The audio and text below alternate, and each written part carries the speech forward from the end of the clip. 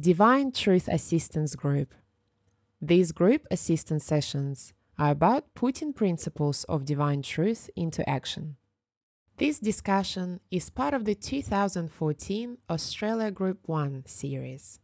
Mary discusses challenging addictions.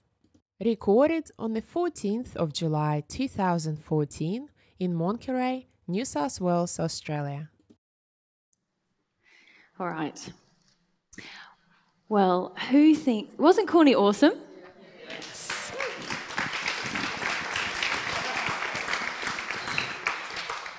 He's off. Oh no, there he is. Okay, I'm going to be talking to you about challenging addictions. Now, who feels that by now they have a good intellectual grasp of what addictions are? It's been covered a fair bit, hasn't it? Prior to coming here as well. We all know, do we know the layers of addiction? Covers the anger, covers the fear, or the anger above the addiction. We all kind of think, okay, I've got that on. How many people feel that they have made serious inroads into changing their addictions in the last... How many years have you guys been listening to Divine Truth? 5 years, 4 years, 3 years, 2 years? Anyone here under a year? No. Okay, who thinks in the last year they've made some serious inroads into changing their addictions? 2 people? 3 people. Don't know if I can agree. Maybe. And maybe some of you who haven't put your hands up also. And some of you have, perhaps. But has it been life-changing? Has it been like my life a year ago compared to now is completely revolutionised? No.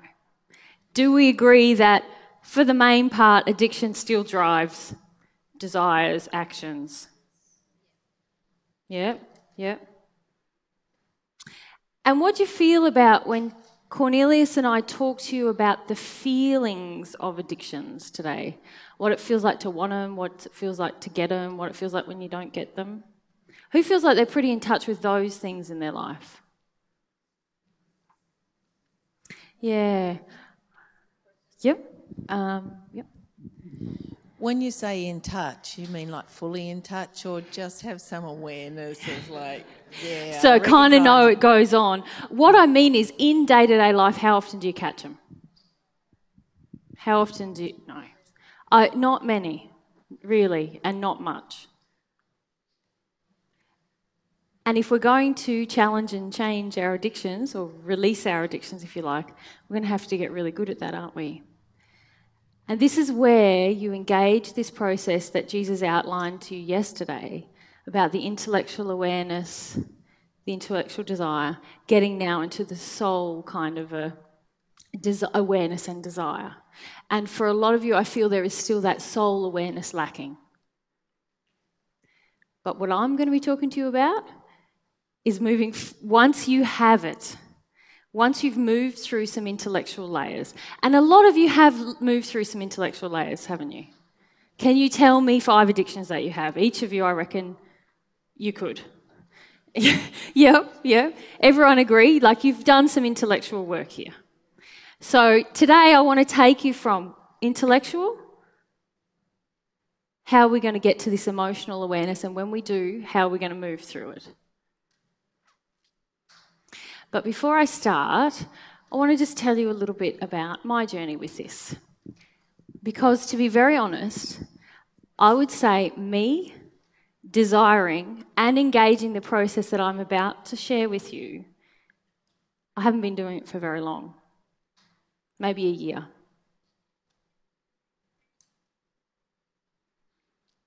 And that's because there's work involved. There's change involved. And all of you are going to have to go through those changes. So let's rewind a little bit and remember, what did Cornelius cover with you? He covered 3 main factors of why we fear change. Who can tell me the first one? Kate? We have no faith in God, true faith. So we lack faith.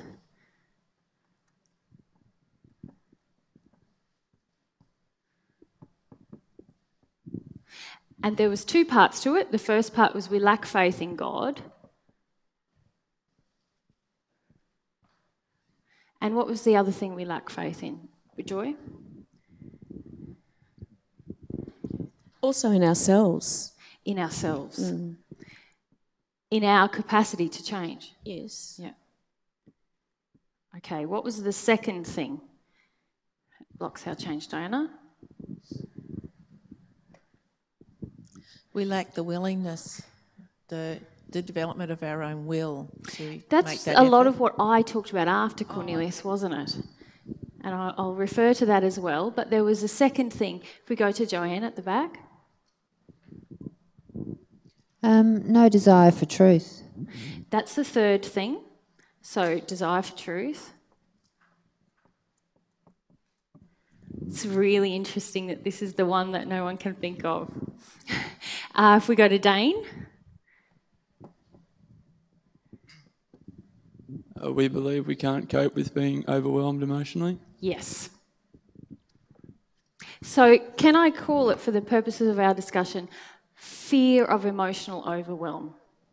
So that all our fears are connected to false beliefs. Our fears are false beliefs. So we believe we can't cope with it. So that means we're afraid of it.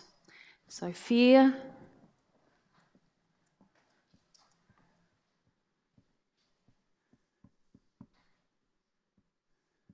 of emotional overwhelm. Okay, so who's shocked that Mary, who's lived with Jesus for 5 years, just started challenging her addictions in a sincere way in the last 6 to 12 months? Yeah. And when I say challenging, I mean me for myself. Living with Jesus, my addictions got challenged. Like 98.9% of them got challenged on the first day. And then the second day. And then the third day. And then I left. Maybe not was the third day. How long do we last, honey? You were angry by the fourth day. I was angry by the fourth day. Oh, I was probably angry by the evening of the first day, I'd say. But I hid it with a lovely facade for another, 48 hours, and then it was off, So my addictions were being challenged. External to me, my addictions were being challenged. That's happened to a lot of you, hasn't it? With Jesus, and sometimes with me just starting, challenging your addictions. And then I got angry, and I fought, and I didn't want to see it. Because I had zero faith in God or myself. I was really, really terrified. I'm not talking a little bit. I'm talking massively terrified of being emotionally overwhelmed. And at that point, my desire for truth, well, it hadn't really been developed at any point before then. And so our first year of relationship was pretty rocky. And we were off and on and in and out of relationship. The challenges kept coming to my addictions. I didn't want to know about them because these three things terrified me. Then something grabbed me. And that's a big quality of our soul. There's a desire for truth. There was no change in these two things. I still had zero faith in my ability to change, the fact that there was any hope for the world with God. I wanted to believe that, but inside, no faith. And I didn't want to be emotionally overwhelmed. But the truth got me. You know what? He's telling me the truth. And I want it because it feels awesome. And I know there's a purity in that. And I want that purity. I want to strive for that. So back I came. Then we had another 2 pretty rocky years. Honestly, it was pretty hardcore. There was a lot of projection. There was a lot of challenge. Never stopped, because that's my darling. He tells the truth. And he has personal standards and ethics and morality. There's no change. And so what happened? The challenge kept coming. You know, I did a lot of this stuff. I tantrumed, I cried, this is so hard, I can't do it, I'm just withdrawing, I'm controlling, I've got to do something, I'll divert, how can I get a sense of worth? Maybe I'll do a blog, maybe, there's got to be something. Because I don't want to do this thing, I don't want to be overwhelmed. And then after another couple of years, it got so full on, my desire for truth was pulling me, that eventually I broke down and I began to feel my lack of faith. So it wasn't intellectual anymore, this was emotional, this was desolate. This is there is no faith. I feel like there is no hope. I'm not good enough, I'm not made well enough, I can't do this. I can't.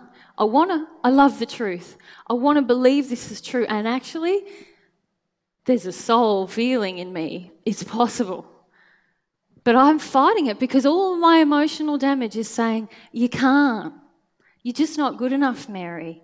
You're not even built that way. Other people can do this. What's wrong with you? So I had to move through a lot of self-punishment, the addictive self-punishment that I had in place to avoid this desolate lack of faith feeling. And then, more time passed, more of these feelings came up that God, I know you love everyone else. I feel it, I'm so passionate enough to tell people, but it's not me.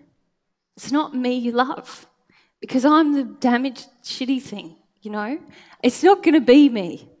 And I understand it, so don't worry. But there was a lot of crying about that, And in that process, I started to have a chink in the emotional overwhelm.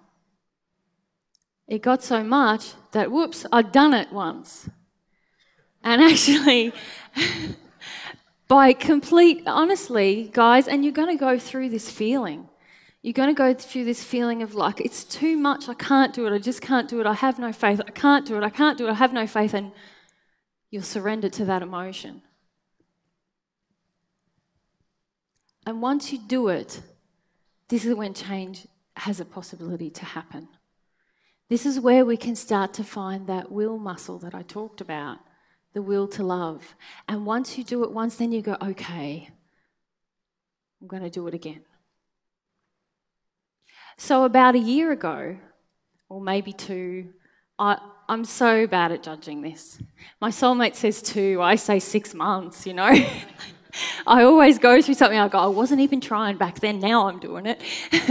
But maybe 2 years ago I went, this is it, I want to change.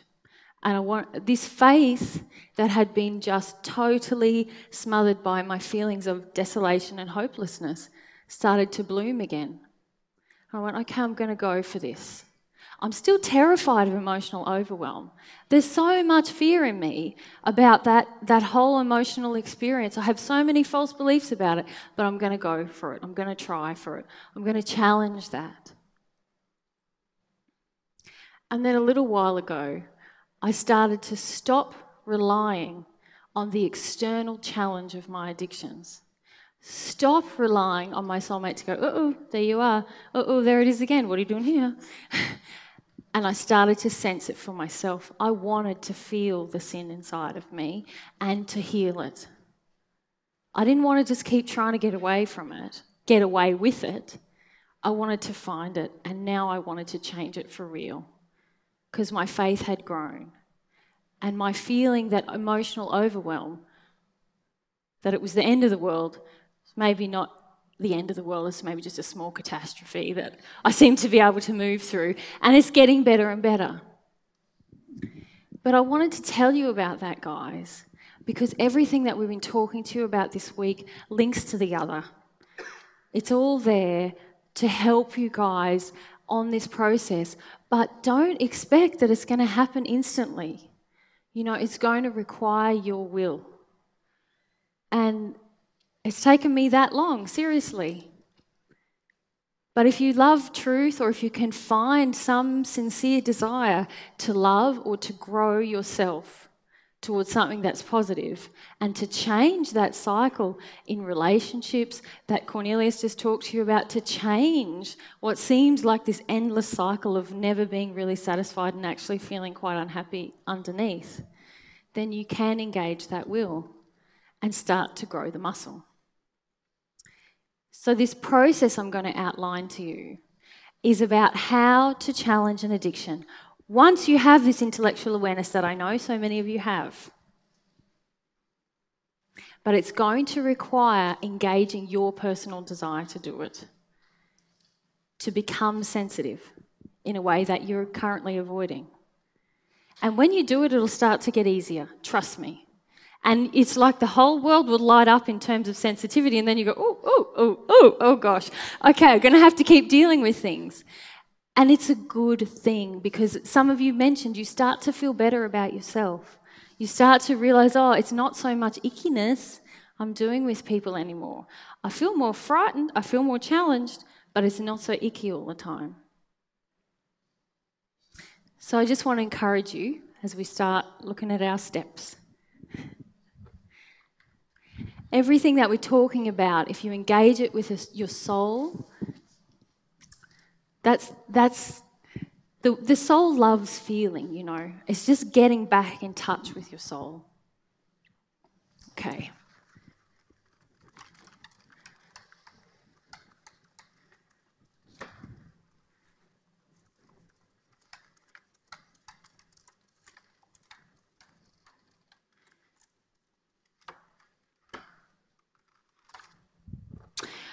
So what's the first thing that you've all done with your addictions? At this point in your progression, Eloisa?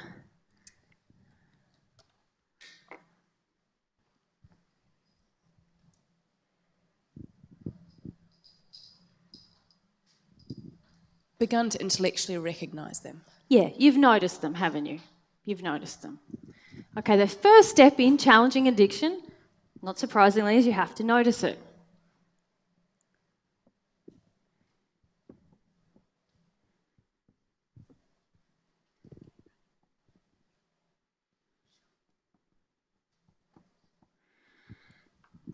Okay, but there's a second part to this first step that I feel a lot of you are missing at the moment. Matthew?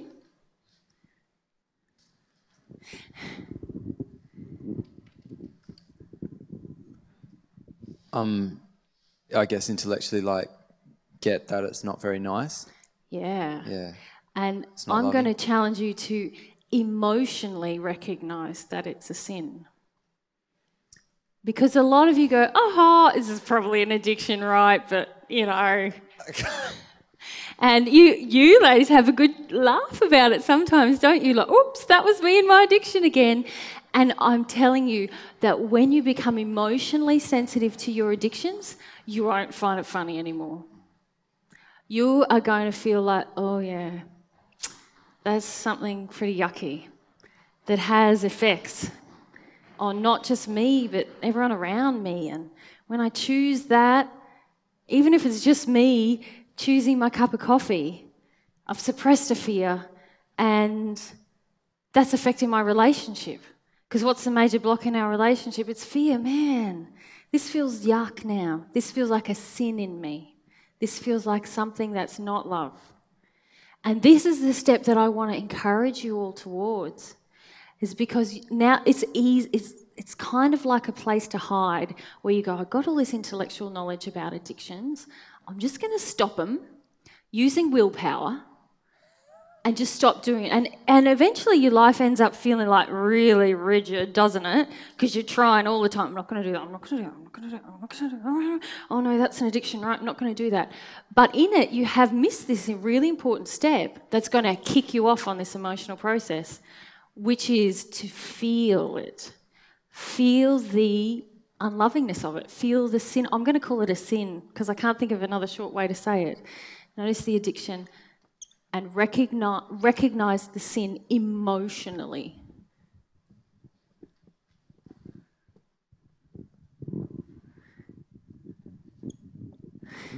And Joy and Barb, I wasn't meaning to single you out there. I was just because we'd done it recently. And recognise the...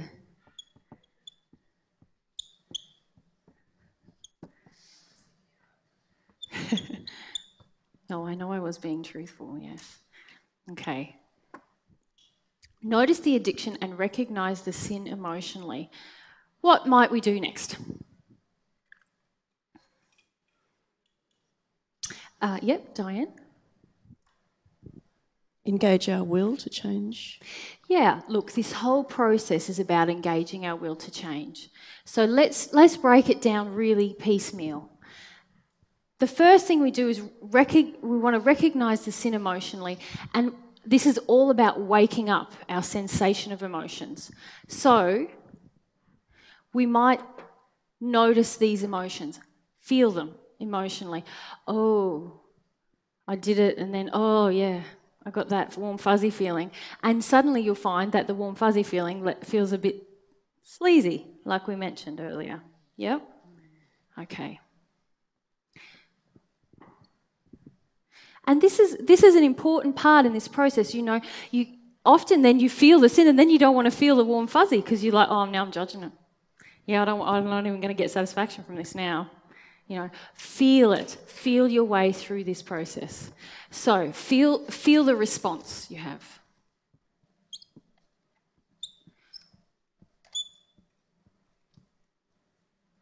And if you like, if you're not engaging the compulsion fully, feel the response that you want to get. Feel the response emotionally.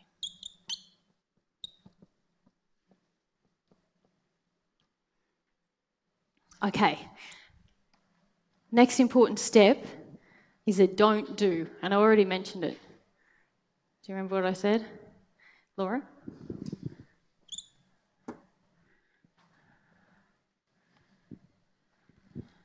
Stop them.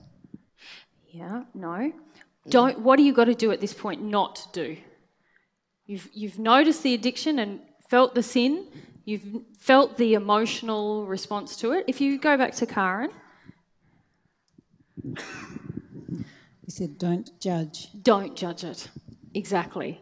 Who's fallen off the road at number 3 and judged? Yeah.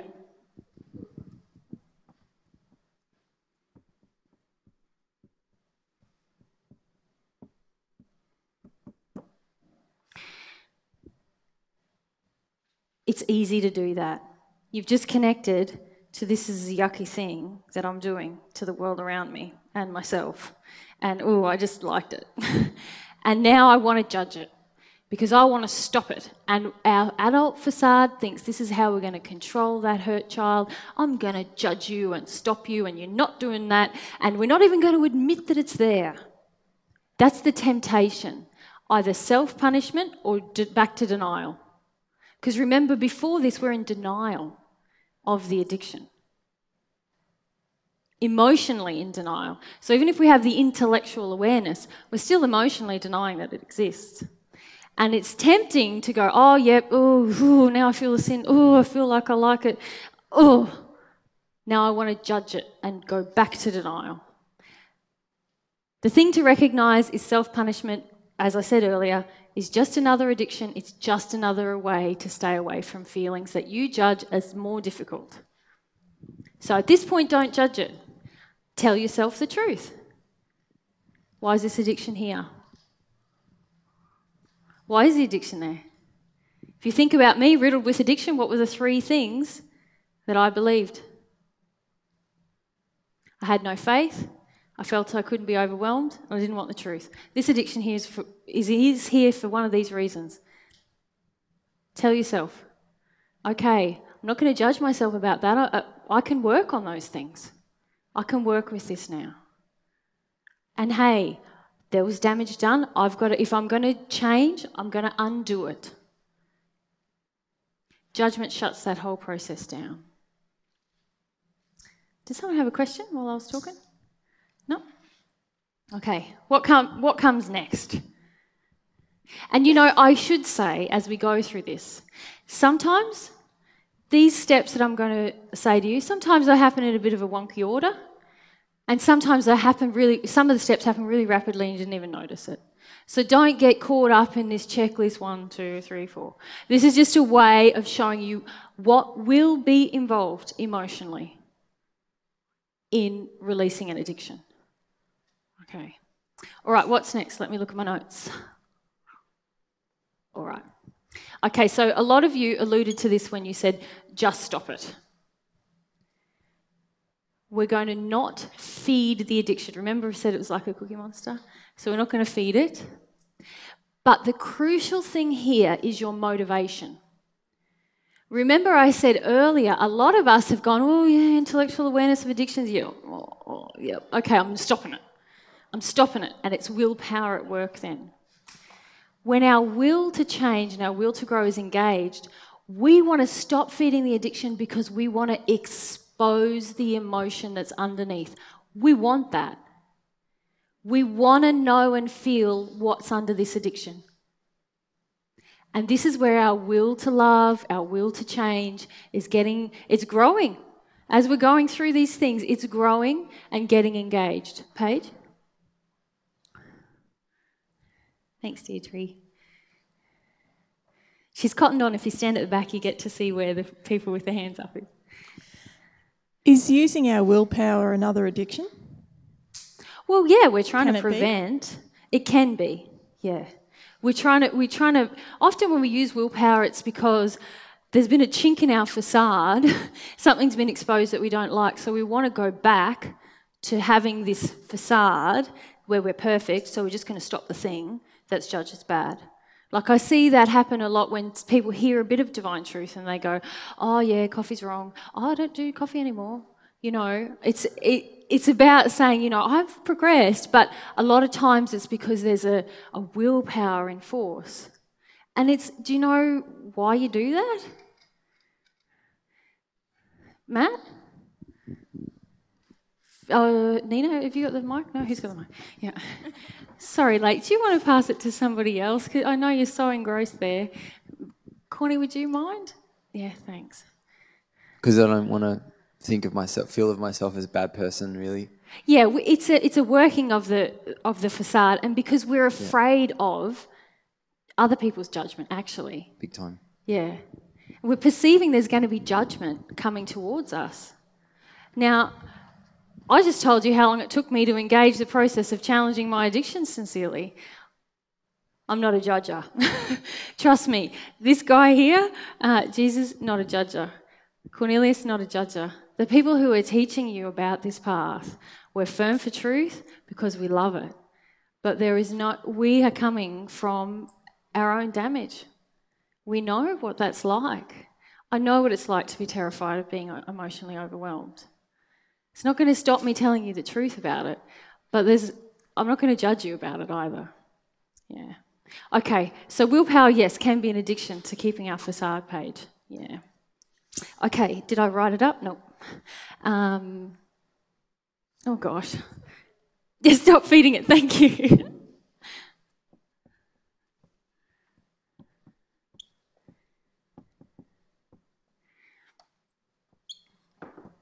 Stop feeding it, and what's the crucial bit in it? Why are we stopping feeding it? Thanks. Yeah, it's okay. Because we want, it's fine to yell it out, because we want to expose the emotion underneath. We want that. We know that feeling that emotion underneath is going to what? Get rid of the addiction. So we want that for the first time.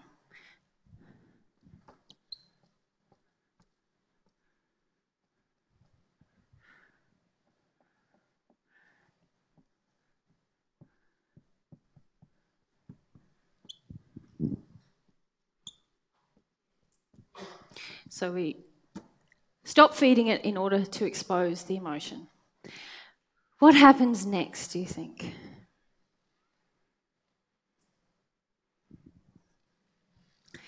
Matthew?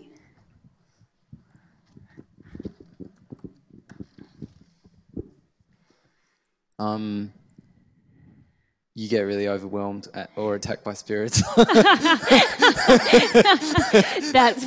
Well, overwhelmed is more like you have a sincere desire. Well, no, you can get attacked by spirits. Whether you go off on the path of listening to the spirits and complying with them. Yeah, which I usually do. Sorry? Which I usually do. Yeah. That exposes that the fear of change is still higher than your desire for change. Yep. Yeah. Yeah. No worries. Joy?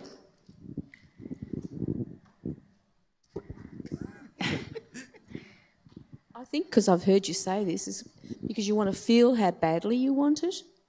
Yeah, well, actually... that's what happens next, actually. Right. That's what happens next in this process, is that you stop feeding the addiction because you want to expose the emotion.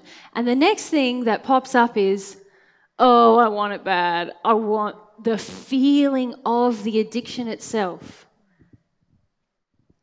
You have the opportunity to feel it right then. And you know what's linked? Has anyone experienced that? What's linked in there is all and some of you might have, I'm not saying none of you have, but what's linked in there is all of the false beliefs that have been driving this addiction. Oh, I can't do it, I can't cope, no way. Fear, you can't feel fear. And you've just got to, I really, really want this thing. I've got to have it. Like, oh, no, if I don't get this, I'm going to feel something I don't want to feel, And it's a really emotional place. It's different from total panic, which is another avoidance. That's, I want to go back. I want to go back up these steps. I don't want to feel this properly. But it's like a feeling, and things start to get exposed to you in that place. Okay, so we're going to call that feeling the addiction. Like it's almost an emotional entity on its own. Fabio? Deirdre, can we just have the mic? Thanks.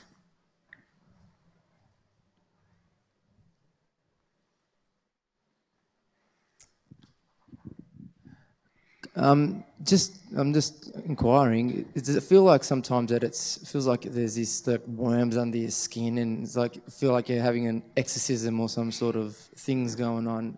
Just when you're not feeding it, when you stop feeding it, you feel like. Yeah, I have felt physically uncomfortable at times, like. I feel like there's stuff underneath my skin, and I don't. Yeah, I think that's very entirely possible. No. Anyone who's dealt with physical addiction. Actual drug addiction could vouch for that feeling as you're detoxing, hey? If we get a mic, yeah.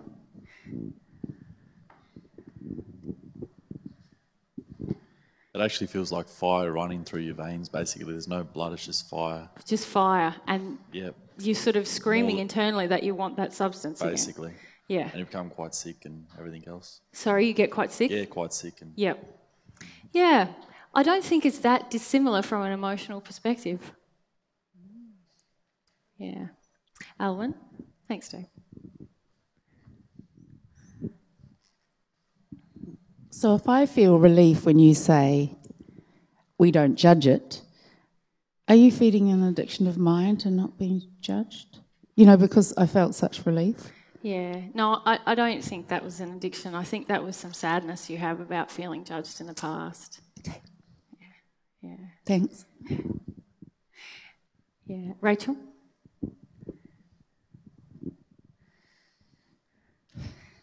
Sorry. What I noticed is that I get a lot of awareness at that place about the place that I started this process, and I'm wondering if because I feel like there's a pure desire underneath. Like for me, it's about feeling loved or whatever. I feel like I shut it down so much and actively like, right, I'm not going to need anybody. And so I did the opposite. And for me, it's like opening up. And I'm wondering if that's just creating another addiction. Do you know what I mean? Or I'm not quite following you. Okay. Can you give me more detail? So well, you feel like there's an unloved feeling in you? That you suppressed with an addiction of like, no, I'm tough, I don't need love? No, I feel my compulsion to get that addiction met to be loved. Yep. But then when I start to feel about it, it opens up the intellectual awareness of, the whole sort of story with my dad or whatever that, he didn't want he didn't sort of have that love to give or love to me, so I just shut down. And I also shut down a pure desire to, you know, to feel love, basically. Yeah. And do you feel that's an intellectual process that happens, Rachel, or is it emotional? I feel like it starts with an emotional thing. Like, I feel like it starts with an emotional thing and then the awareness comes about this other stuff. But I'm just wondering if that next step that I do after that is, I wonder about that. I think I see what you're saying. Correct me if I go off the track. So you get to feeling the addiction, and it seems like you start to feel into the next step that I'm about to present, and then an awareness comes. Oh, and this does happen as you deal with addictions. Oh, you also gain an awareness of, oh, that's not just here. I do it there and there. Oh, and actually, yeah, I start to feel like something with Dad, this is about, and then, oh, you're in your head kind of analysing it. Is that what you mean? No. Sorry. Sorry. I think... I don't understand what you're asking. What is the other addiction? I guess I'm wanting confirmation that I'm not just going back into and that underneath that there's a pure desire to be loved and that's okay, you know? That's because that's what I tell myself, that it's okay to want to be loved. Yeah. Whose job is it to love us? Mine. Yeah. And when we're at one with God, who will we feel should love us? Nobody. Nobody. We'll feel the gift if someone does love us, but we won't feel like we need it or that, you know, it's okay to, like, take it sort of thing. So I do agree. I feel like you need to be careful in that area. Yeah. But is it still okay to want to be loved without... Yes, you know yes. what I mean? To actually be open to... Yes, yeah. I feel like part of a lot of problems that we have is being open to being loved, but just be careful of the want part of it. Yeah. Like you're already having a sense, is this addictive? Yeah, yeah. And I would take notice of that. Yeah. Does that answer your question? I think I just need to get more emotional clarity for myself. Yes, yeah. But I would trust the emotional sense that you're having. Yeah. That maybe there's something else going on. Okay, thank you. Did anyone else follow that? You're okay with that? Okay, good. All right. What are we up to? We are... Let me just write up the step that we've been talking about.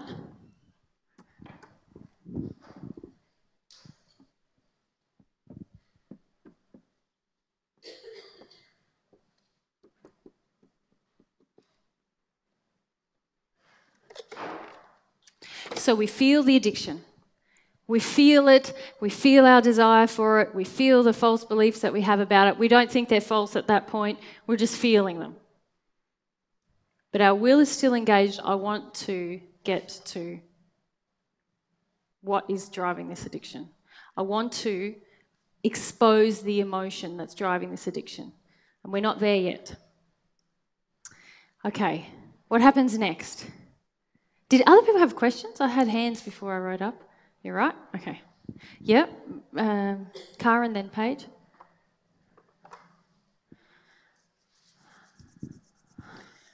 I just wonder if you could finish that part where you said you're in a feeling and then you start analysing it, and what would you have said if she said that was right? If you get into a feeling and then you start analysing it, that is an addictive way you get away from the feeling. When you want to know what it's about, it's actually fear-driven.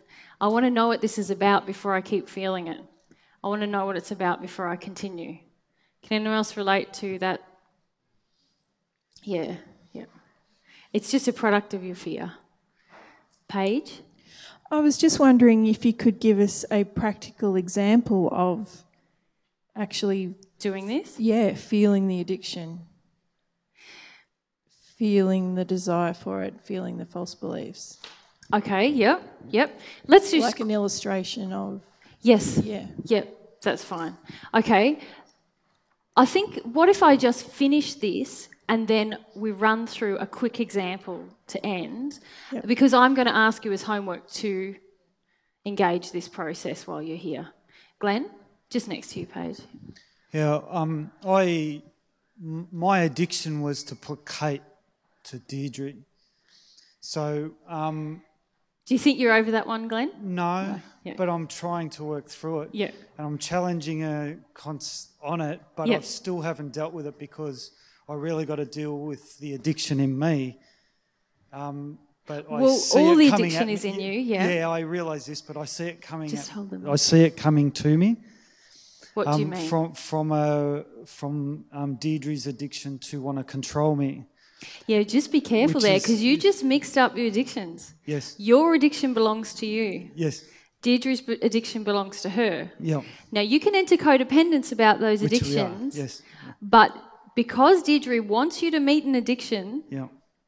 that you've been willing to meet addictively, Yes. who's responsible for dealing with that Me. addiction? You. Myself. Because you just said you see the addiction coming towards you. You can see her addiction, Yeah. but that's not yours. No, that's right. Yeah. Yeah. Yeah, I understand. I know when I got to a position, it took me 4 days to even bring up in me to be able to speak the truth of that I felt controlled. Yeah. And I couldn't tell her, and it caused a big fight. And after the fight, we started telling each other our truth. Yeah. And the one for me was that I was feeling controlled, and then I had to look at the addiction, which I felt this fear inside. I was so scared of telling Deirdre what I felt. I think you're confusing a few things here. Okay. You're calling fear addiction. Okay. I agree. Deirdre's addiction is to control, but that's her addiction. Yes. What you're not examining is your addiction Okay. that made you happy with control in the start of your relationship. Now, that's not an addiction to control. Okay. It's an addiction to something else. And you're right, underneath it, Yeah. partly is the fear of speaking up and saying the truth. Yeah. So Yeah. what do you think your addiction is?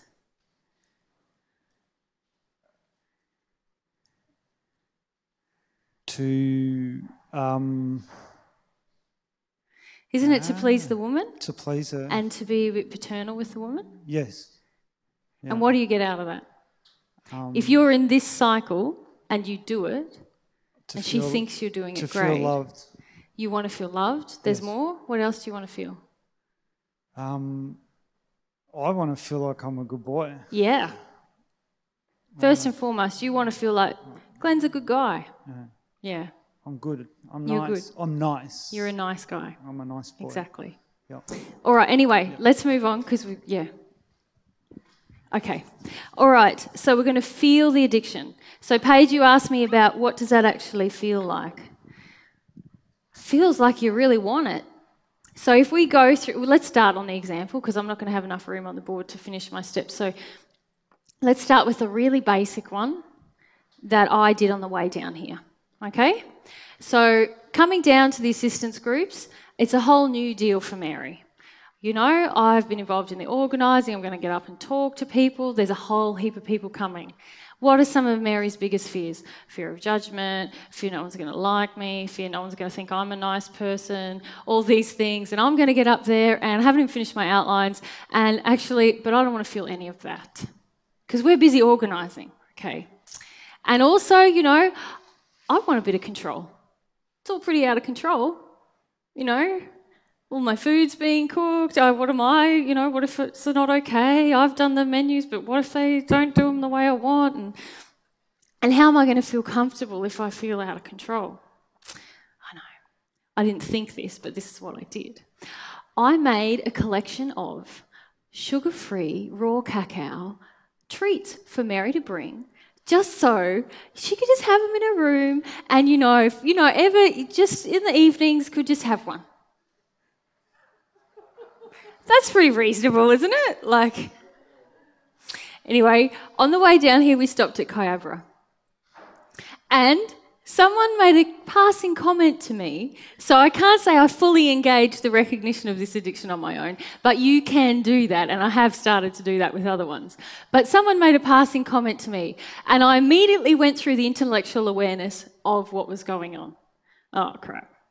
Oh, I can't believe I've just done this. This is all because I'm feeling like terrified of the outcome of how everything's going to go. And this is my little comfy blanket.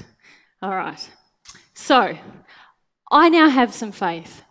I now feel like, nah, I want to get rid of these addictions. It's tiring anyway. I just had to do that in the midst of, I had to make all those little coconutty balls in the midst of all the other stuff that we were doing. You know, this is not working, and it's helping me avoid a fear. And, as I mentioned earlier, what's the biggest block to my soulmate, who I now have a desire to connect to? It's my desire to avoid fear constantly in my life, to placate my fear. So, nah, I've had enough. And it feels yucky. I felt the sin. I felt like, yeah, yuck. I don't want to be that anymore. It feels gross. And the response emotionally, well, really, I did the two at once, didn't I? I was like, yeah, I can feel what I want out of this. I just want to feel a little bit soothed.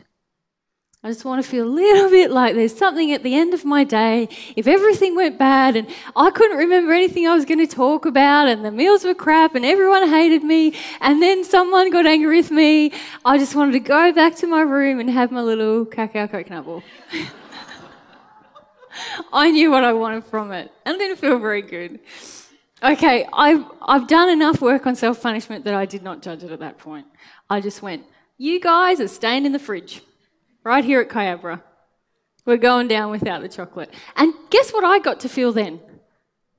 Awesome. This is scary, but awesome. I have the opportunity now to expose some emotions. How was I ever going to deal with my fear if I have my little comfy blanket? I want to know what it's like to not rely on those things and challenge myself. I've never done that properly. Here we go. New environment, new people, new menu, lots of responsibility, lots of fear-triggering events.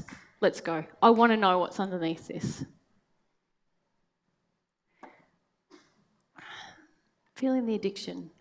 Again, remember I said these might be a bit mixed around? I probably felt it up here. I felt like, nah, I want to. It's not really a bit of rationalisation, you know, like it's not that big a thing. And if no one had said anything to me, maybe no one would have noticed. And and this feeling, the feeling that I had really around this time that I was making the cacao coconut balls was a lot about this feeling of the addiction, like I want to not have to feel out of control. I don't like feeling that insecure in my environment. So that's kind of what it's like, Paige. It's like, I want, please, please, I need, you know, that kind of feeling. And you do have to pass through that. Yeah. And you do it somewhere in there. Yeah. And Laura?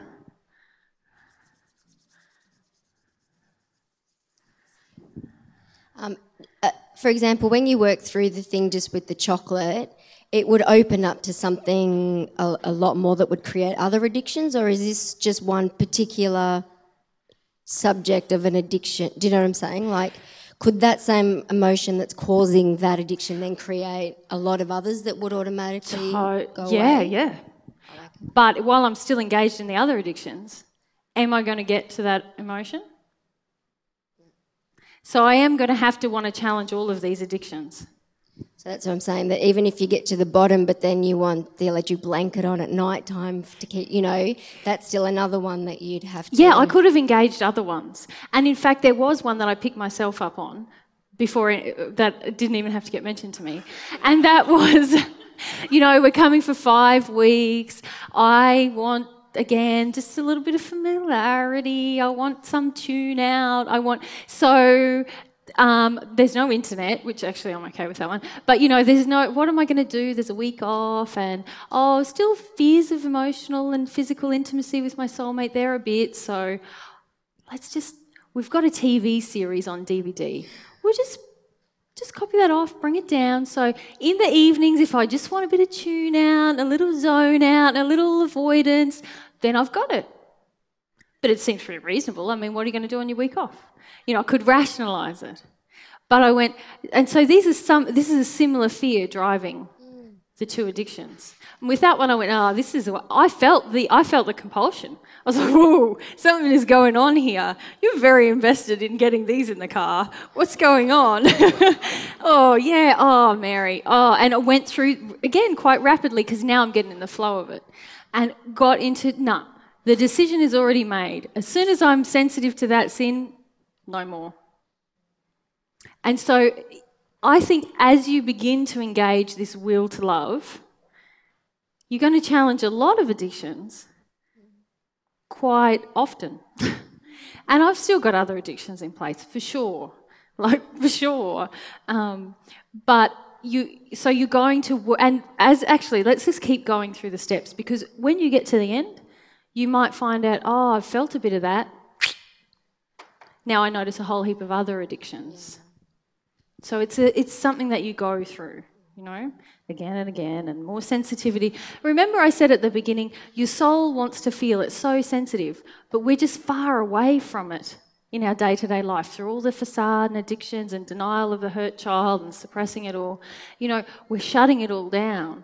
And as we get more sensitive, then we get more sensitive, then we get more sensitive, and we discover more. So it's not like you have to have it all done and dusted or pick out all the addictions and do them all at once. Just trust the process. Yeah, my feeling was more like when you did that chocolate thing, that you wouldn't get up from feeling that awareness and then want a cup of tea. Like that would automatically, because that's an effect of the same emotion that was driving the chocolate. Definitely. Yeah. And my desire to really sincerely challenge myself this week made me sensitive to the DVDs, made me like go, oh yeah, I wanted to get that one past the goalpost, but I'm not doing it, you know. So yeah. Okay, Barb.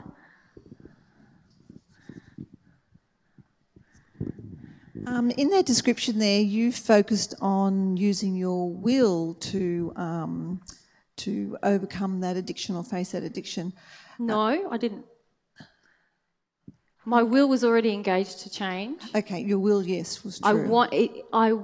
So this wasn't my willpower. Yes, so what I was reflecting on is that I've actually used my willpower in those situations, not my actual loving will. Yes. Yeah. And that's why I emphasise point 4.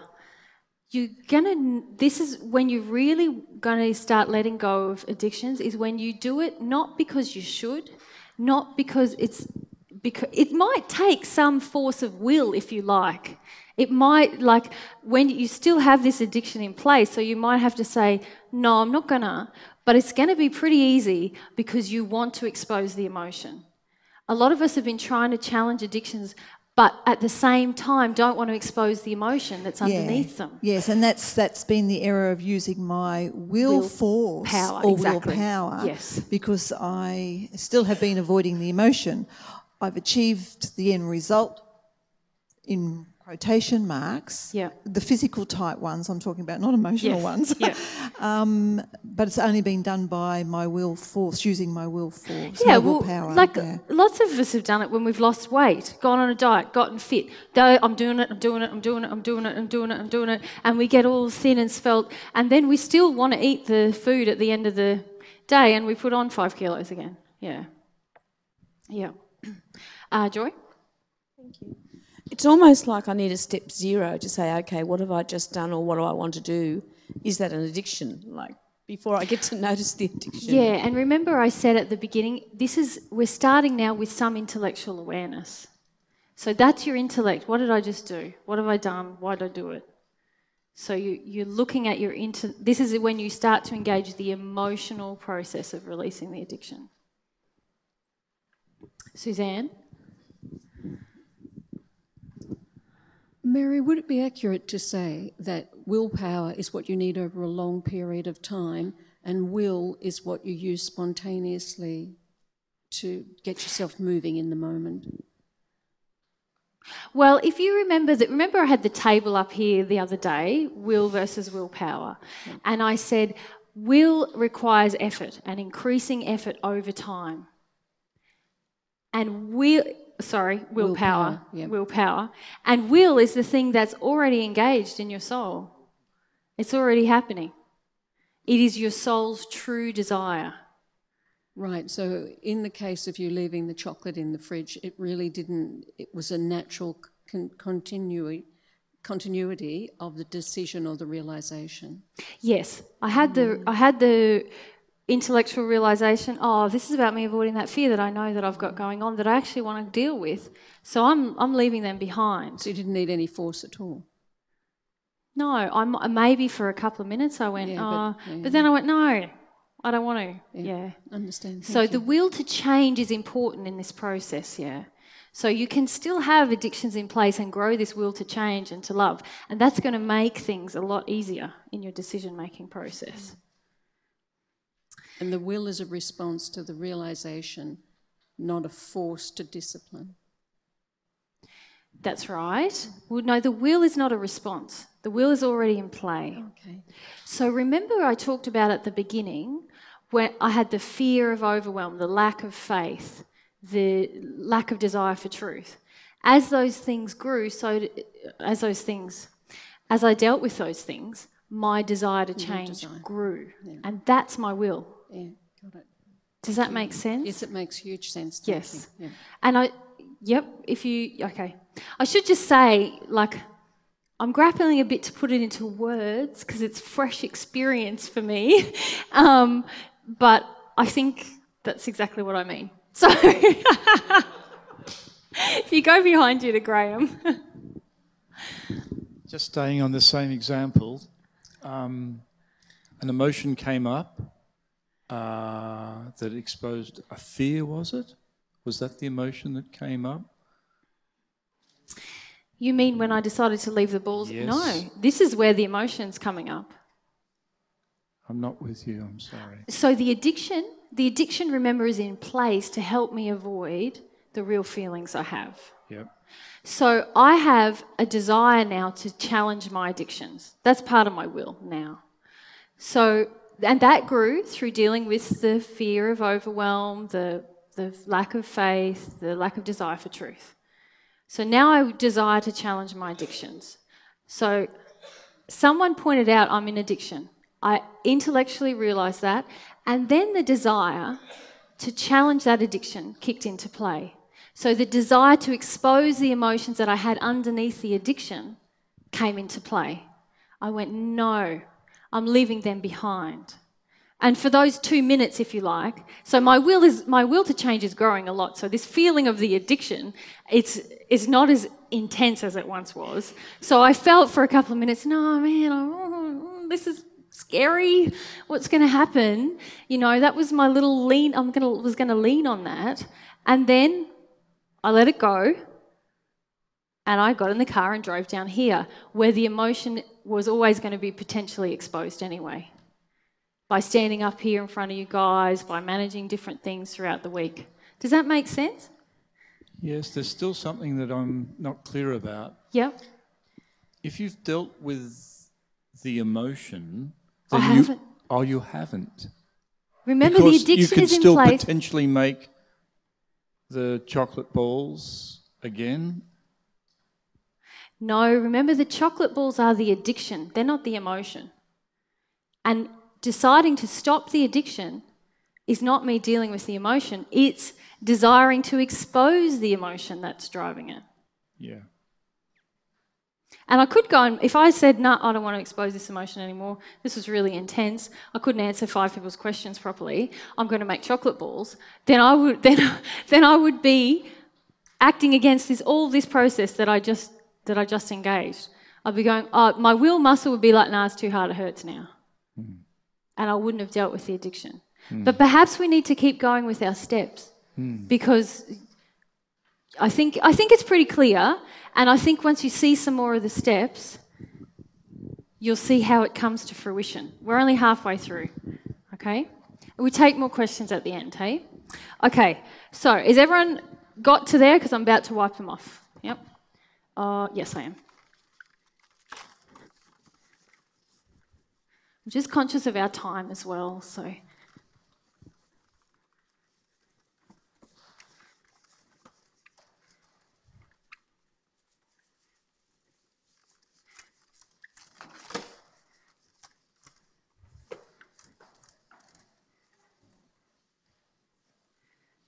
I also think we need to be aware of intellectually engaging with this process and trying to understand it.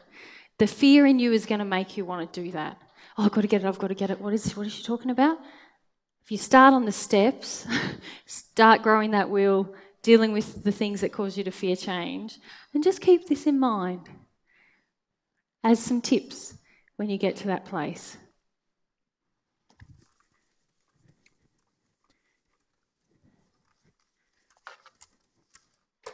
Fear makes us want to get rigid and get it right and sort it out and all of those things instead of just trusting. Okay? All right. Next step. What do you think? We've decided we want to expose the emotion. We've felt the feeling of the addiction that's been living in us for a long time. What might start to happen next? 2-6. Steve?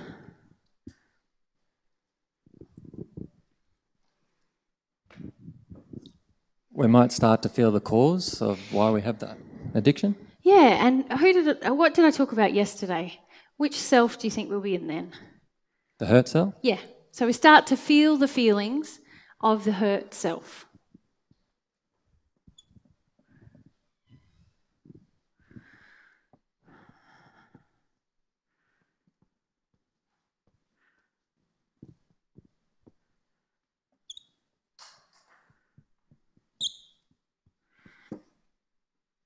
And this is where a lot of what we talked about yesterday comes into play, doesn't it?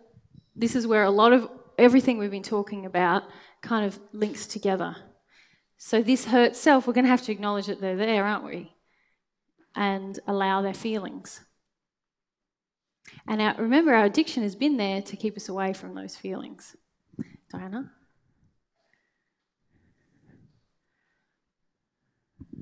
Sorry, Mary, I just realised you'd said leave questions to the end, so I'm happy to do that. Oh, yeah, let's do that, hey? Let's keep going. So we're going to feel the feelings of the hurt self. Now, remember I talked about this morning, this anger, feeling it brings us no closer to truth or God or growth. But sometimes when you connect to this hurt self, you might feel sad, afraid, or even angry. And this is where the childhood anger that AJ talks about comes in. But it's very powerful and often very brief. Okay, so feelings of the hurt self.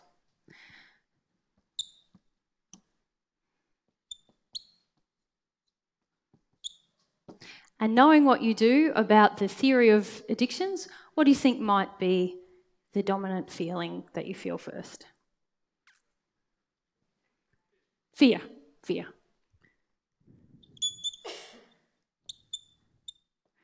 Okay. So what's going to happen then?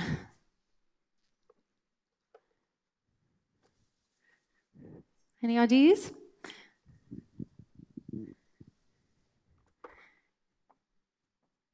What? Yep, Teresa? You'll start to see why you wanted the addiction. Like feel the reasons for it?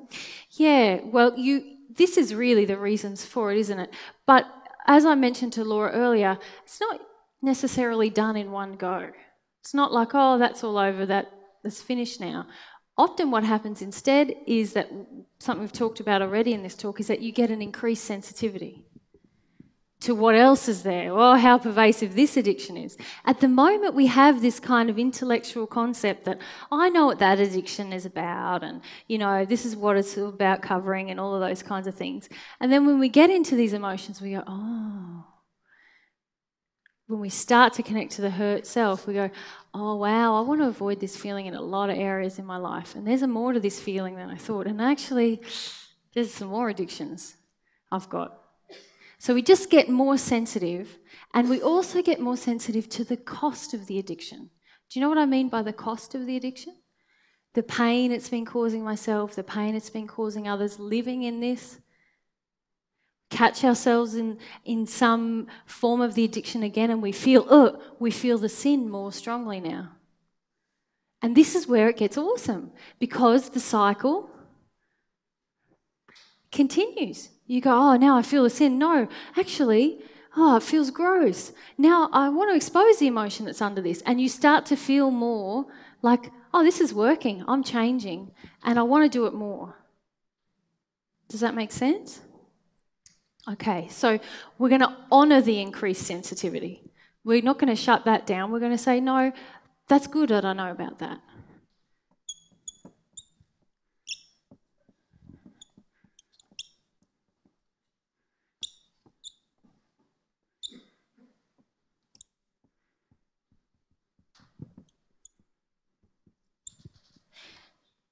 Oops. And 8 is we'll revisit it until we're done. So revisit the whole process.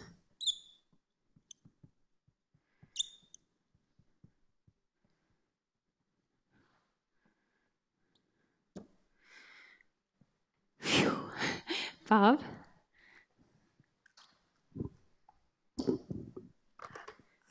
Mary, I don't want to harp on this chocolate thing, but if I'd gone through all of those steps and I was willing to feel the addiction attached to having the chocolate balls, because yes. I love my Brazilian chocolate truffles, yeah. Does that mean I would have them as an enjoyment then? Like, I'm thinking, shit, am I never going to have these again in my life? And what are you doing right there? Feeling the addiction. Exactly. Okay. I can't live without these. Do you know that went through me as I was driving down I can't remember. It was sometime in that period where I made that decision, I'm leaving them behind. I was like, oh wow, old friends, maybe I'm not going to want you ever again. Yeah. You've been with me for like 35 years. Yeah. So you're not going to want them again, but you'll have them as a pleasure thing. Like, no. Can I please keep them sometimes? So does that mean I don't serve them anymore when you come for lunch? Jesus is nodding. I'm still working through the addiction. Yeah. So you would never ever have those things again? Babs, why don't you set yourself the challenge? Deal with the addiction, see what happens. I think I'd still like to have Exactly. This is the feeling of your addiction. Now she's got the giggles. All right. Okay, Karen.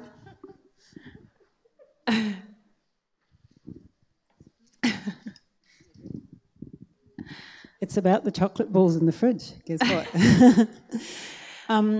When you were talking about it, I was thinking, I can imagine trying to convince a small child the reasons why he might not want chocolates in the fridge, or might think of an alternative. And I could feel that working, rather than saying, no, you can't have them, but explain to him, to get him to the point of where he could see that it was better not to have them. And from there I thought, and I think I do this a lot, I thought I just feel very sad that I can't have them, but I'm missing out the fear then. So I thought I must be on the wrong and you track. do exactly what you just said. You feel sad that you can't have the addiction, that's not feeling the addiction, and then you rationalise and say, oh no, well, it's not good to have it anyway, and let's do this other thing instead. Let's have something healthy to eat, or have an apple, you'll be right. And all of that is just avoiding feeling the addiction, feeling that you want it. Right. And you're going to have to let yourself feel those feelings. It's like if you try to intellectually dominate the process, you've just gone out of the feeling process. Remember, there's the intellectual awareness and changes that happen, and then the soul process. And you're pulling yourself out because you don't want to feel. But the child is not feeling, the child me, is not feeling that I want it, it's feeling sad that I can't have it. So that's not helpful. It's more helpful to say, I really want it, and get upset.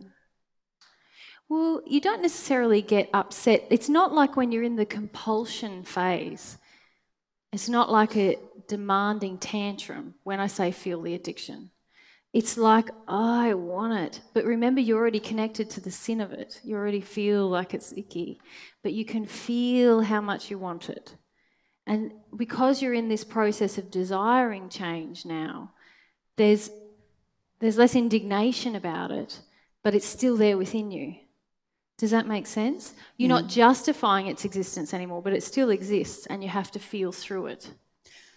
So if I jump to feeling sorry for myself that I'm not getting it, it's a waste of time. Yeah, that's sort of like self-punishment in a way, isn't it? Okay. It's like self-pity. Right.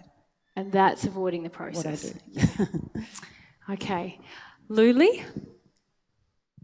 And then Alwyn on the other side. Thanks. I struggle with the first point, which is the recognising that it's a sin emotionally. Yeah. Because I see some of the other stuff, but then because I think I don't recognise that it's a sin emotionally, I don't really have the motivation to give it up. Yeah, I see. You're not feeling the cost of it even. Yeah, and yeah. Or the sinful part of it. Yeah, and so I was wondering if you had some tips about how to become more sensitive to that. Well, I don't know, Lily. I feel that as one of 14 people who came back here, who already developed their soul, there's a strong feeling of like truth. There's kind of the sin, once it's pointed out, weighs a lot heavier. So I don't know. But I feel that, remember the 3 things about change? The desire for truth. Like I would expose myself to more truth about, even if it's intellectual, about the sin of it. Why is it sinful? Like consider that. But I'm sorry, I don't know how to help you more than that. Yeah. Okay, thanks. Alwyn? So when you put them back and you sort of face that addiction, did you immediately start to feel, I mean, have you finished with that? No, I'm not finished with it. And I have a sense that maybe when you start to feel that little feeling will just be a ripple that will be deep and wide and almost never ending, like it's a massive, massive thing, even though it's a little thing. Yes, right. Very often what we see is our smallest, insignificant, easy to rationalise addictions cover, like the fear in me is wide and deep, definitely, but it's not never ending. No, yeah. So have you done any of that fear stuff yet? Yeah. Well, just standing up here and, you're facing it. Yes, yeah, yes. Okay. But also when I went to do this talk this morning, I had a cry and I shook quite a bit because I felt ill-prepared and I felt that very passionate and I felt exposed, being very vulnerable about my progression so far. And a lot of that are things that I try to avoid through physical comfort and control, a lot of those feelings. So, for example, not getting up and giving talks or, or being in a big facade with everyone all of the time. That's other aspects of the addiction, of other addictions that I use to avoid the same kind of emotions. So, because myself, I sort of have this feeling like, well, now I've got it. I'm starting to feel it, and I've got to go to the very end. Right, I can't leave it and come back to it. It feels like I've got to do the whole thing. And is that an addiction or a? Remember last night I talked about the hurt self and treating the hurt self with love. Yeah. Thanks. Yeah. Okay, Fabio, we're going to have to wrap up soon, but let's take Fab.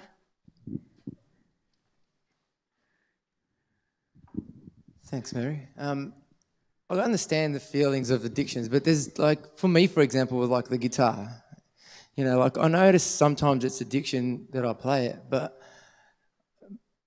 sometimes even if I put it down, I can't stop thinking about song melodies or chords. I walk down the street, I hear birds and I hear melodies. It's like I can't get rid of it, and I'm like, I'm not sure if it's addiction or if it's desire or where I am with that. Like I get it with other things, but Yep. So what do you doesn't make reckon me you're going to do to understand the truth about it? well, I've tried to put it down, and but it doesn't stop me from thinking about music. It doesn't stop me about thinking about that. So kind the of stuff. addiction might not be guitar; it might be thinking about music. So that might be an addiction as well, and just challenge those Do you kind of things. I don't know. I'm not saying I know the answer, Yeah. but if it was me in your situation, I'd go, does this feel like a compulsion?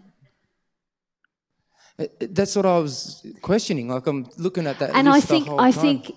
in terms of our discussion right now, we're not going to get to an answer. Yeah. I think it's good that you're questioning, is this a compulsion?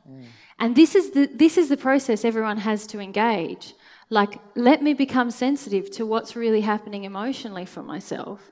Engage the process, and even you can engage the feeling. I want to expose what's really in me emotionally, and then you'll get more clarity. Remember, God's universe is designed to bring us truth. How awesome is that? So as you start to engage this desire, I'm sure that brings up fear in you, the feeling that maybe my music is addictive. Yeah, but it 90% of the time, it doesn't make me feel good. Like 90% of the time, it connects me to me. So it's like I just try to, but there's 10% of the time where it feels great. Yeah. So but it does bring up fear, yeah. Yeah. And I would just focus there, Fabio. Like, I feel the fear a little bit in your question. So perhaps just sit with that. Yeah. All right, guys, I feel like I've made a meal of it. Darling, yep. Do you want to come up here?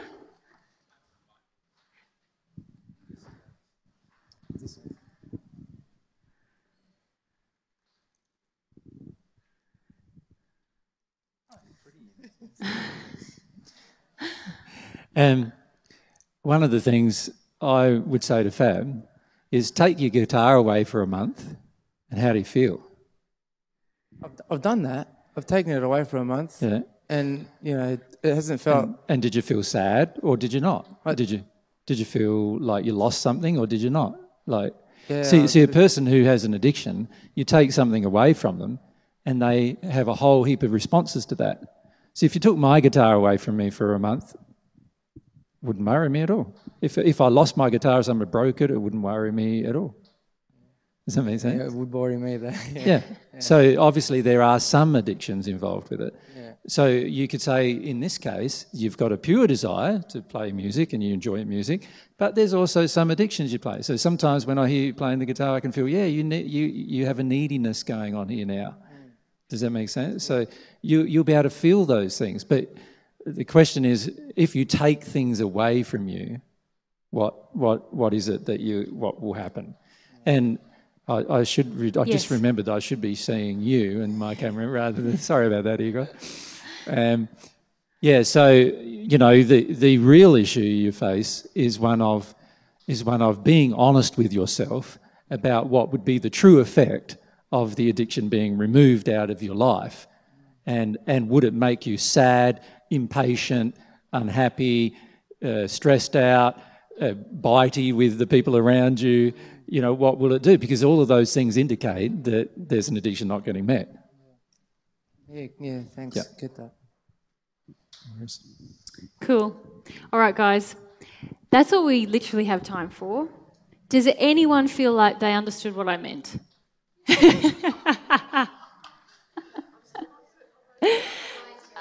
Yeah, who feels don't. I am sincerely concerned that I've confused you. Are you confused? No. Okay, good. And I would just encourage you to come back to this outline, back to these steps as you start to engage some of the things that we talked about. Yeah. And hopefully we're going to have time for some personal truth sessions. I need to give you your homework. It's 2:20 now. For one. Okay. All right, so your homework is to challenge at least one addiction using the technique I described. So it'd be good to start with an addiction that you obviously already have intellectual awareness of, but you never know, you might go back to your room and suddenly have an intellectual awareness of a new one. But to challenge it and to journal about that process, what that was like for you, or what it's like starting to engage those steps.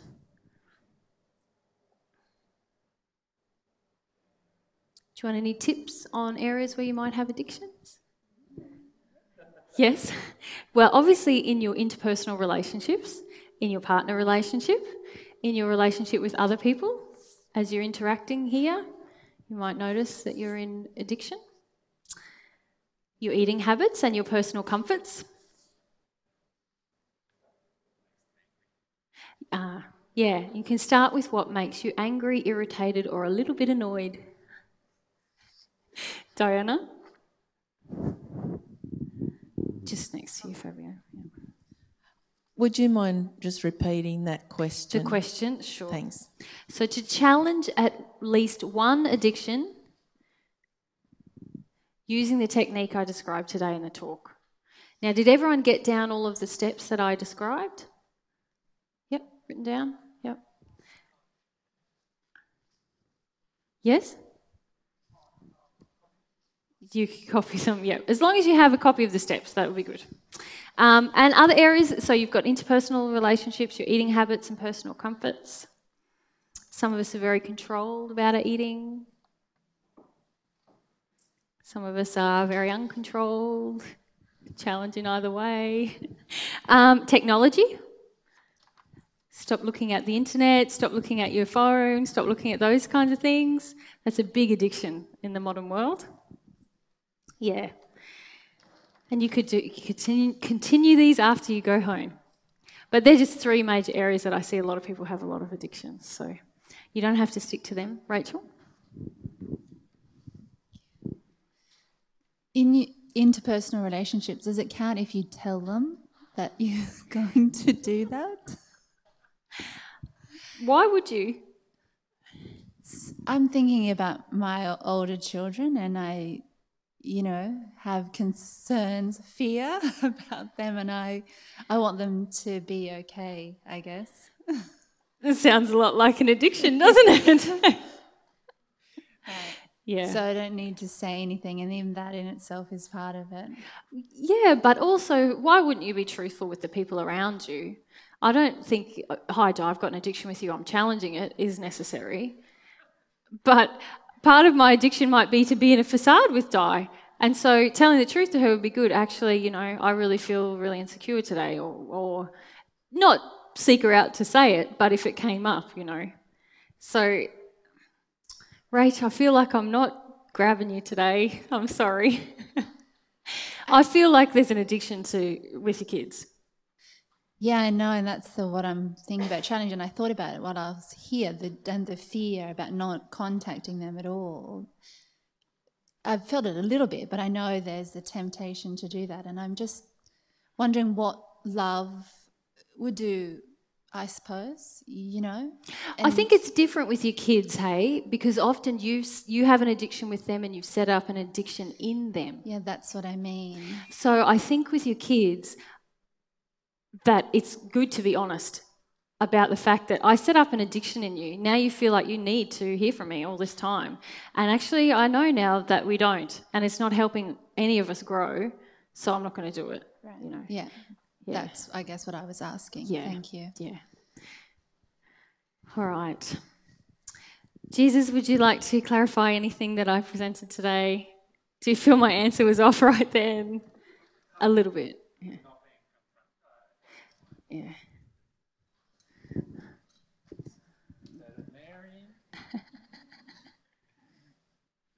No close-ups.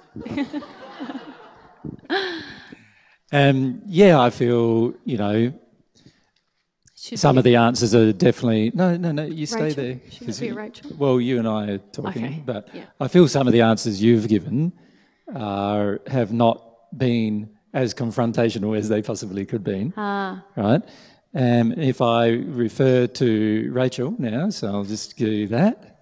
Just let me get Rachel in my viewfinder and zoom in on her. Oh, and there we go. There's Rachel smiling.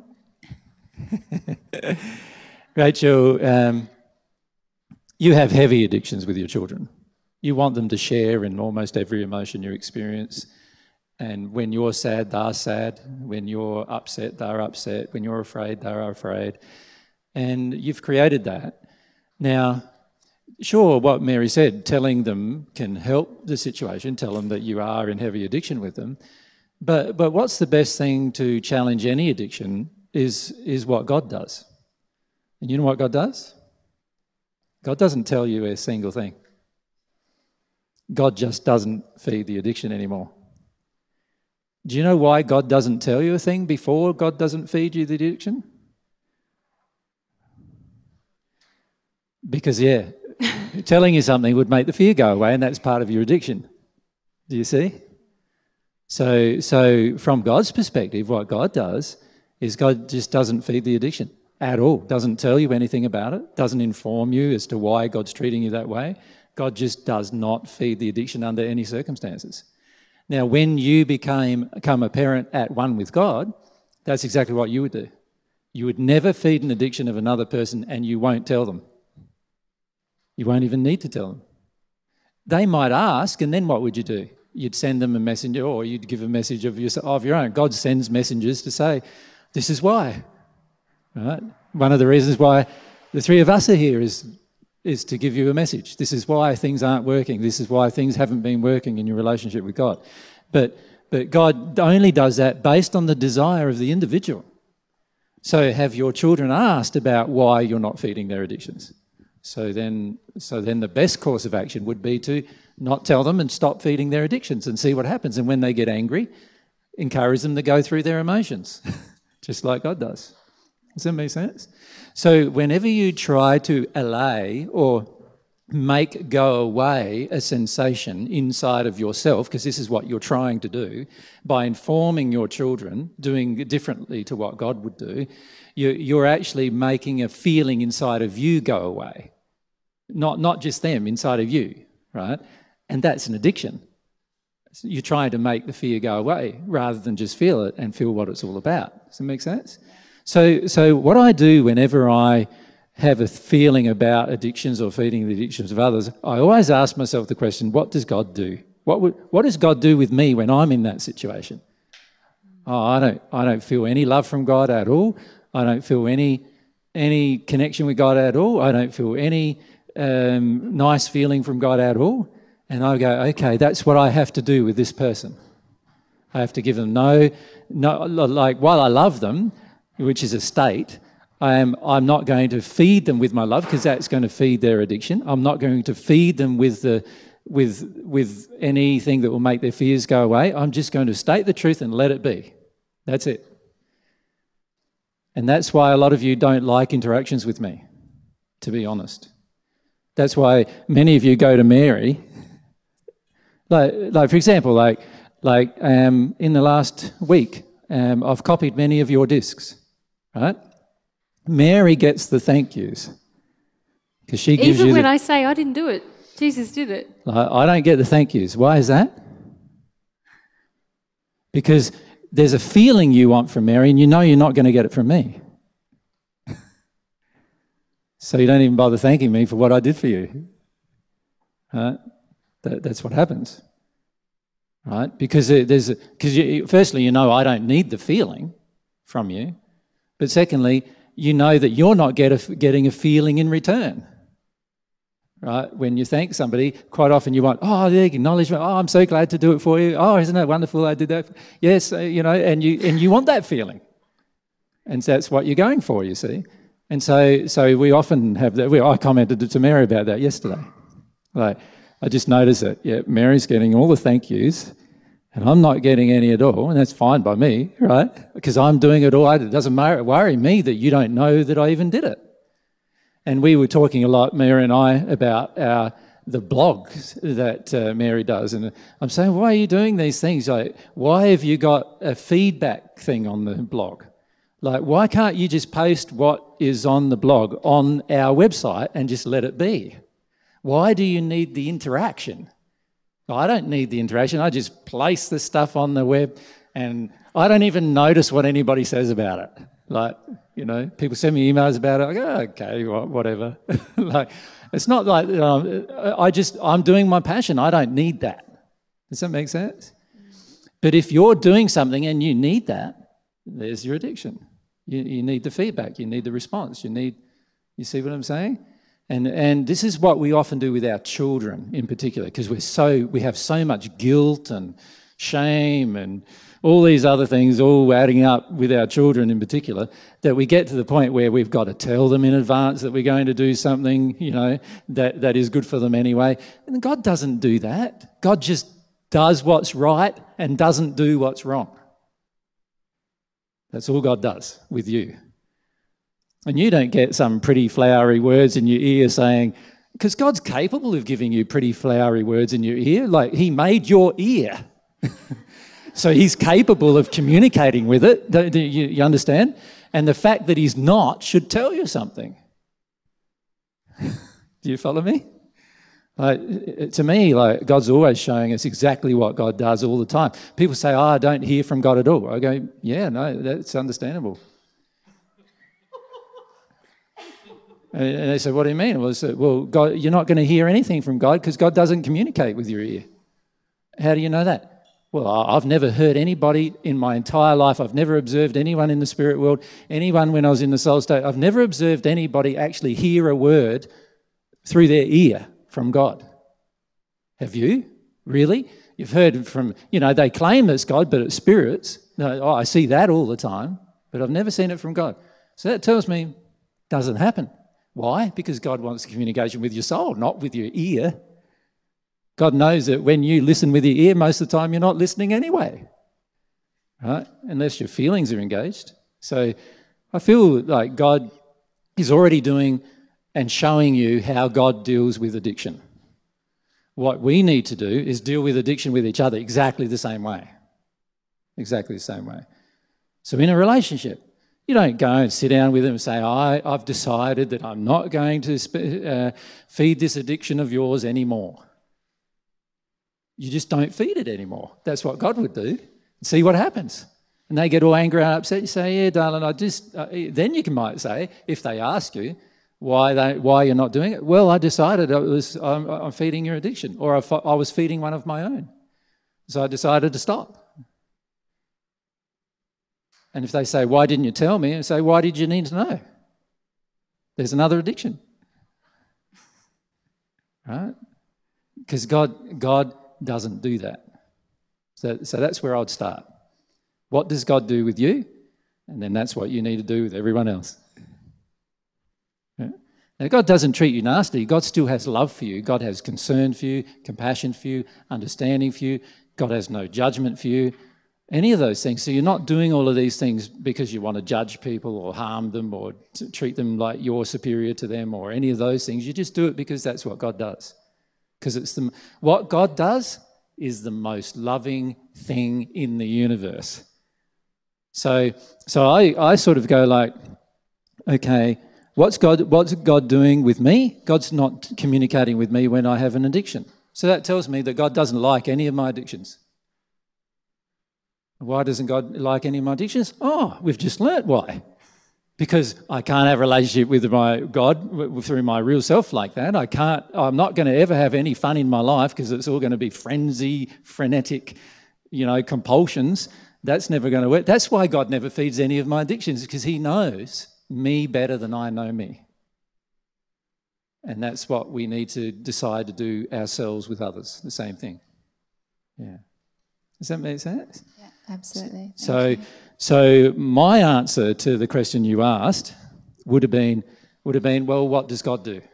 Does God communicate with you first before God stops feeding your addictions? No. So your desire to communicate with your children before you stop feeding their addictions is an addiction in itself. It's quite simple. Now, you could sit down and decide to talk to them about it if you want, but you've got to be aware that you're probably just feeding one of your own addictions and theirs. And God doesn't do that. And the reason why God doesn't do that is because God knows that if you don't feed the addiction at all, that's the best chance for the person to finish up going through the emotional experience which is necessary before the addiction is going to be released. That's what God knows. So you've got to trust that. And my experience of God has been that's fantastic. I'm so glad that God's never fed any of my addictions, because I tell you what, if God had have, I would still be in them right now. Because God would be like a monster feeder of addictions if God was the feeder of addictions, you understand? Like, you know, imagine feeling everything from God when you're in total addiction, and it's just like, whoa, I'm going for that, wouldn't it? That's what it would be like. So it's so good that God hasn't done that with me. Otherwise, I would never have learnt anything. Yeah, so that's what I would do in the situation. Yeah. I guess in some ways, I wanted to say this before as well, that I feel like that I've created monsters in my children in doing that, feeding their addiction. You have. Like a ground for unlovingness. And you so have. I'm just wanting to make sure that this next step is... No, you just want your guilt to go away. Yeah. That's another addiction. So you could choose to feel your guilt. Right? So you just want your guilt to go away. Many parents are like this. Once you learn the truth, you want your guilt to go away. So what you do then is you take a whole series of actions, but you tell them every action that you're taking because you don't want to feel as bad about yourself as you really feel about having done those things. But what was one of the first steps that Mary mentioned to you today? Recognise the feeling of the sin. So you're skipping that one. Like, if you truly feel the sin and the effects of the sin, you will want to go through the rest of the process. You will. Yeah. So, you know, we're often avoiding the effects of the sin. So hopefully in some of these personal truth sessions, we'll have one at, what's the time now? At 3. It's 20 to 3 now. Yeah, so we'll have one at 3. 3. And if we could have Nina and Barb, if we could have the two. Nina and Joy. Nina and Joy, that's right. Because it relates to a lot of the information we've been going through. So we'll have that at 3. Is that all right? Yep. Was there any other questions that Mary couldn't answer? Luli, I couldn't really answer. Rachel, what was Luli's question? She finds it hard to be sensitive to the feeling of the sin. Yeah, it was about really recognising it emotionally that it's a sin. Yes, you're not even recognising intellectually it's a sin. Yeah, that yeah, too. That's the issue, isn't it? Like, you know, once you start recognising intellectually it's a sin, then you go through the intellectual processes of being willing to examine the emotional part of it. Right? So even intellectually at this point, there's no recognition of the sin. That's because you're not willing to have a good look at all the effects. If you were willing to have a good look at all of the effects of what you do and the reaction it has to your own body, your own life, other people's lives, and all of that kind of stuff, you would stop immediately. So what we do is we numb ourselves out of the effect. In other words, we tell ourselves, you know, the statement, it's not that bad, is it? And then you go to other people and you go, it's not that bad, is it? And they go, no. You know why they say no? Because it's something they do as well. And they go, it's not that bad. Definitely not. Right? So we all convince ourselves that it's not that bad. And you know what we've done on the planet now? We've convinced ourselves that abortion's not that bad. So we get to the stage with our addictions that we even convince ourselves that killing children is not bad. That's how bad it gets in terms of getting everybody else's approval and acceptance about it. What we need to do is educate ourselves intellectually. How is this bad? What effect does it have on the rest of the world? What effect does it have on me? What effect does it have on my body, my spirit body, my soul? What effect does it have on my relationship with God? To me, anything that stops my relationship with God is automatically bad. Because it's not going to help me grow. What effect does it have on my growth? Does it cause stagnation or does it cause growth? Well, every addiction causes stagnation. That's no good. That's not so good. So educate yourself about the addiction and what it does. And that is going to be a process you have to engage firstly with your mind. And then once you've educated yourself enough, some of the pennies will start dropping into your soul, as the saying goes, and you start feeling like, now I'm starting to feel the effects of what that bad is. You know, I'm starting to feel, like, for example, in the codependent relationship, I'm starting to feel that every time I lie to my partner, When she says, or vice versa, I could say, she says, does my bum look fat? And I say, nah, it's beautiful. Guaranteed to have sex that night, probably, right? If I say that. Now, but if I say, no, your bum looks fairly big now, lady, my love, you've obviously been overeating and you haven't been exercising, you've been doing another number of other things to not look after yourself. And as a result, it's got wider and wider and wider. And you obviously haven't dealt with some emotions around this area that would cause the weight to go on as well. And I say all of that, do you think I'm getting sex tonight? Probably not. Or the next night, or the next night. It might be needy sex. Or whatever. It might be, but it's highly unlikely, I would suggest. And the reason why is because, and then when I start seeing, okay, not only that, what's the effect on myself? So firstly, I've lied to her, which actually enables her getting bigger and bigger and bigger in that particular example.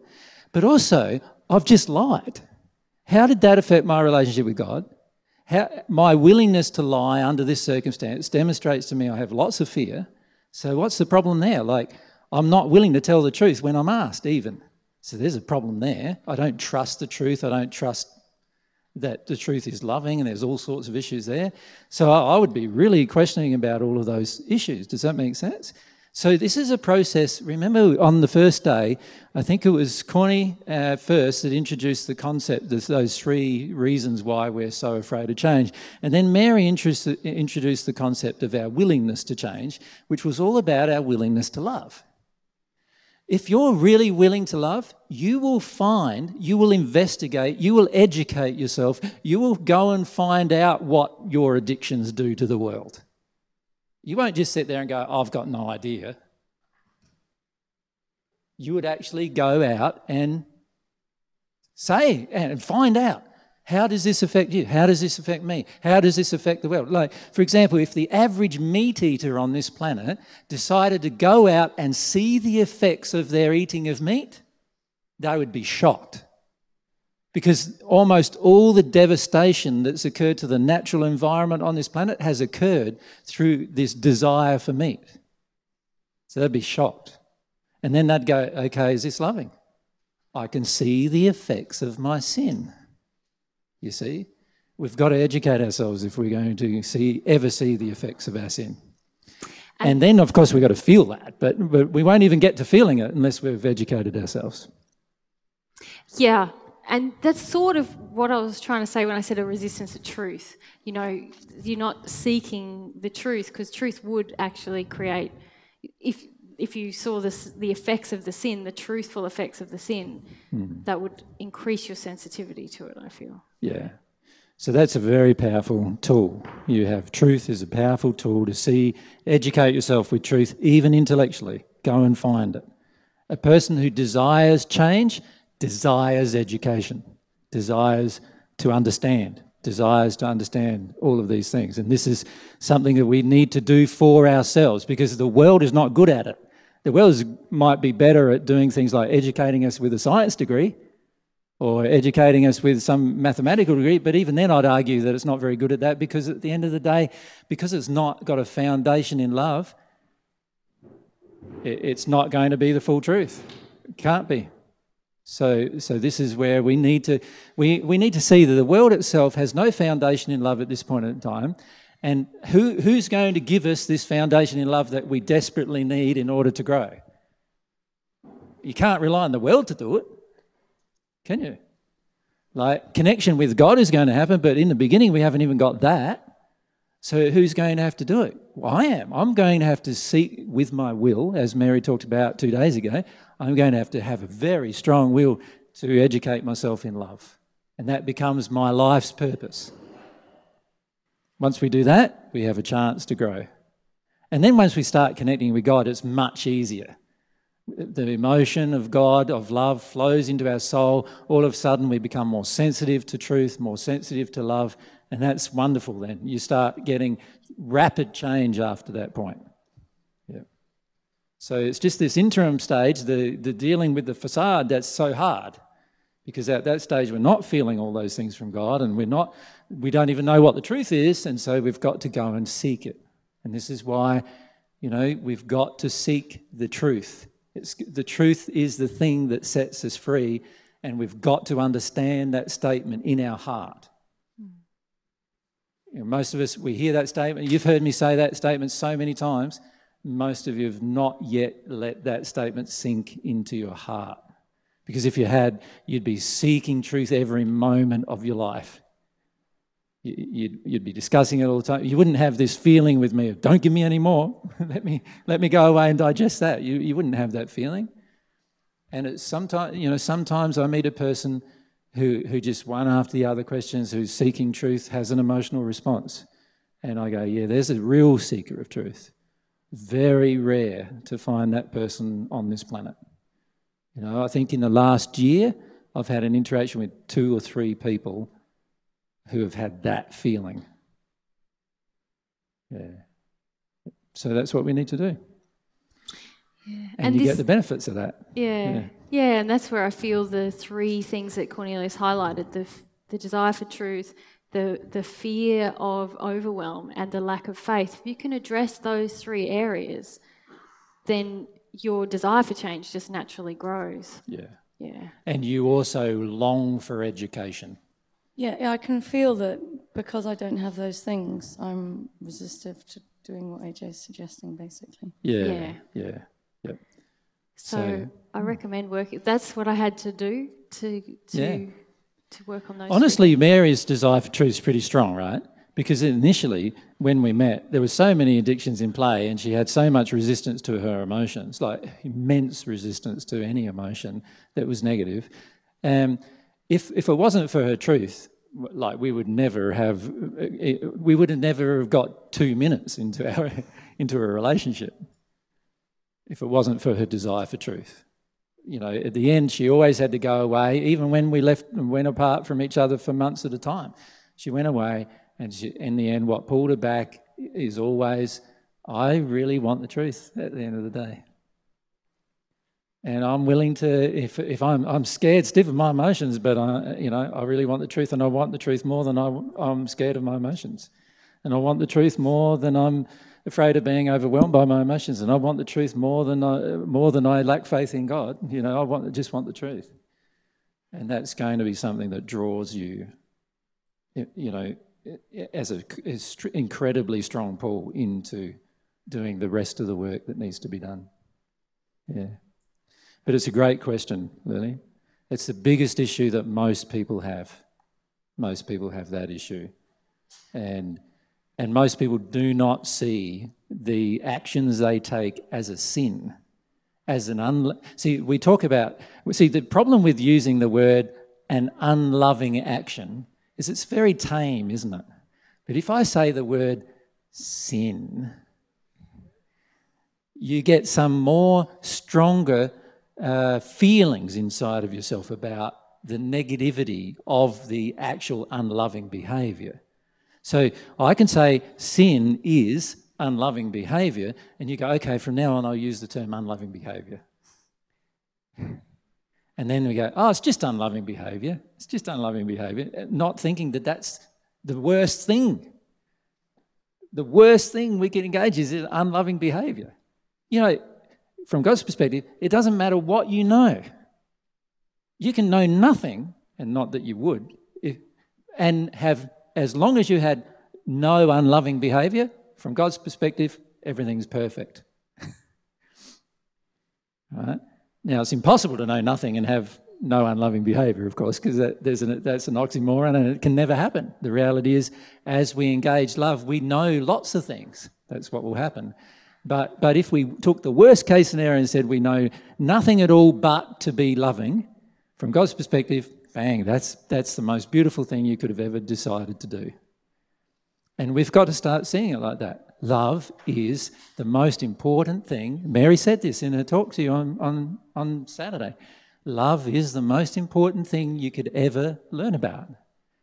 Are you treating it like it's the most important thing you could ever learn about? Or are you just going, oh no, it's another unloving behaviour. That was funny. Like, you know, this is what we do, isn't it? Like, we do that. We laugh about it. We, you know, make jokes about it. We do all, but we don't treat it like the important thing it is. So when it comes to love, you know from my own, from knowing me for a while, I'm very serious about it. Right? Because it is the biggest thing in your life, my life, and in the universe that governs everything. So why wouldn't you firstly engage in education in it? Yeah. Okay. Okay, so I've had my little... All right, we'll see you back here in 10 minutes for a personal truth session with Joy and Nina. Thanks, guys. Thanks, guys.